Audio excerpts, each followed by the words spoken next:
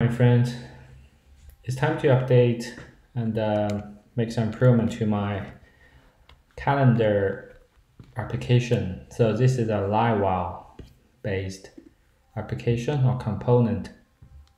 I've been using it for several videos. This is what we have achieved. On every page though, you can see it always showing us the July 2022 calendar. If we look into the code base, it's hard-coded here. So in the month hook, select year and the months are assigned with 2022 and July. So that's why you see this month on the page load, which is not ideal. If you see here, when I change the month or year,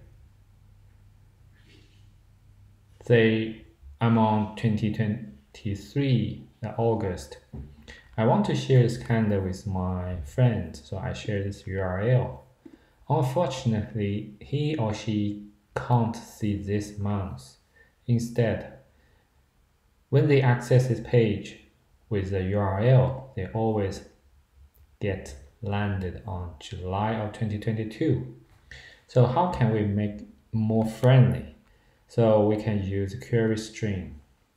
This is also the Laravel framework supports. If you look into the documentation, there is a section called query string.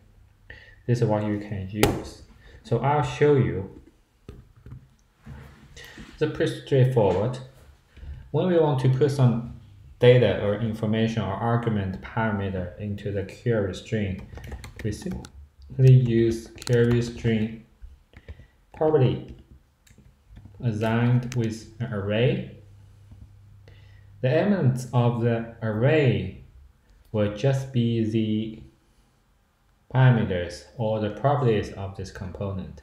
Say if I want to put select year, selected month in the query string, that's it.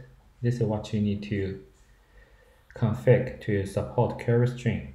Now let's come back to the page, the component.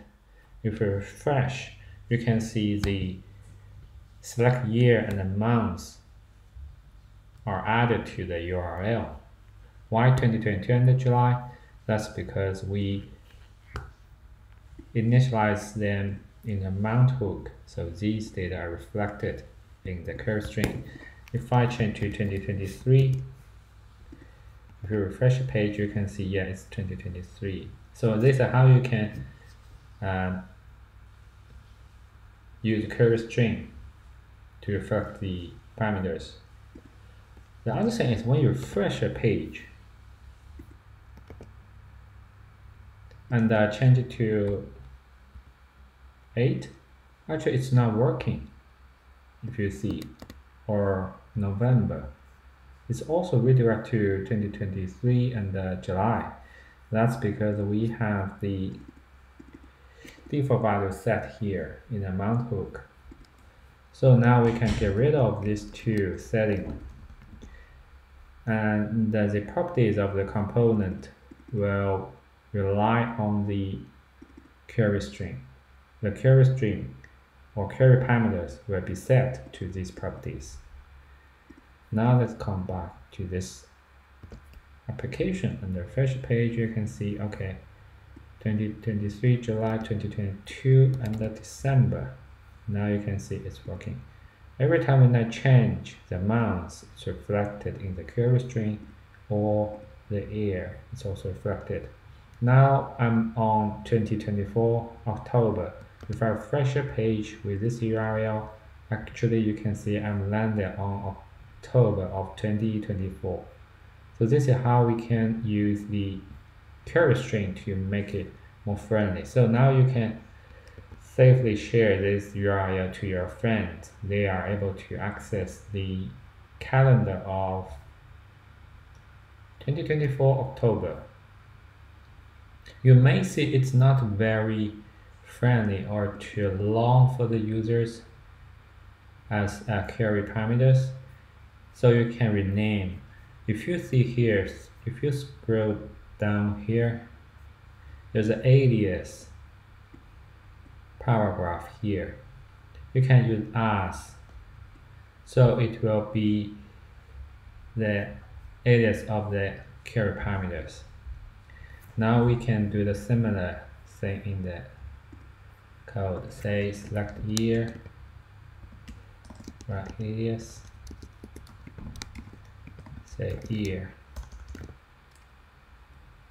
right? As. This is what we can do. Similarly, for selected month, we can say alias month.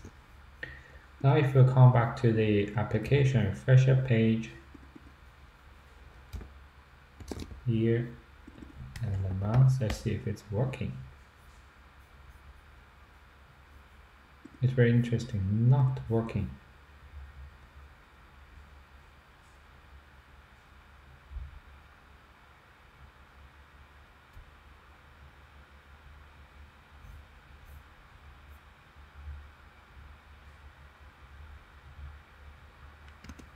No, as my fault. Right. What I was thinking. It's as. Now it's working. So you can see the alias for year and the month are working.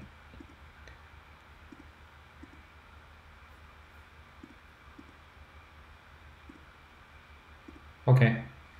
I think that's it for today. So we learned how we can use query string in Livewire component to make the application more user-friendly, and what are the options you can use to apply different query strings in your application or URL.